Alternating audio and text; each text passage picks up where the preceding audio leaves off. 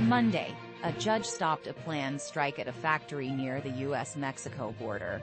That has been the subject of two unusual labor complaints from the U.S. The fight is about the VU manufacturing auto parts plant in Piedras Negras, Coahuila, which is on the other side of the border from Eagle Pass, Texas. It is the only place where the U.S. has filed two labor complaints under the USMCA, asking Mexico to make sure its laws about freedom to organize are being followed. The Rio Grande District Labor Tribunal ruled Friday against a plan by a new union at the factory to go on strike in the coming weeks, saying that some workers had said they didn't want to go on strike. After the first U.S. complaint in July, the union won the right to negotiate. The union's lawyers said he would file an appeal, and the federal government of Mexico said the district judge's decision was bad.